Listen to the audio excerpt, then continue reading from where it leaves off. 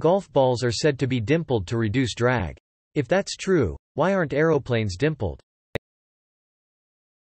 So the nature of flow around objects is a fairly complicated topic, and the first thing you have to understand is how it changes based on the viscosity, thickness, of the fluid, which is air, in this case the speed of the flow, or the object, the approximate scale of the object. These three quantities combine to one dimensionless number known as the Reynolds number, which is a good indication of the kind of flow patterns you're likely to see.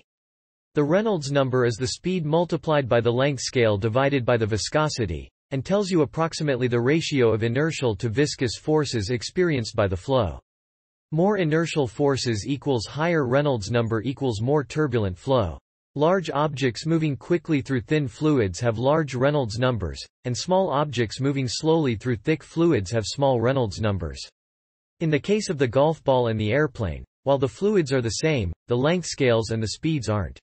Golf balls experience Reynolds numbers up to about 100,000 while airplanes up to 20 million or so.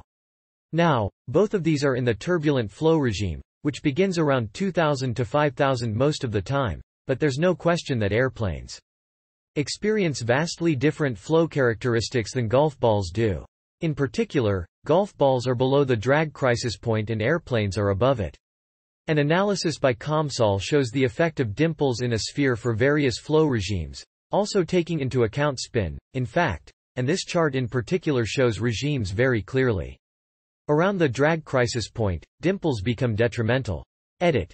See this comment for more detail. From a historical perspective, golf balls were originally dimpled because early golfers realized that their older, scuffed golf balls traveled straighter than their new, smooth golf balls.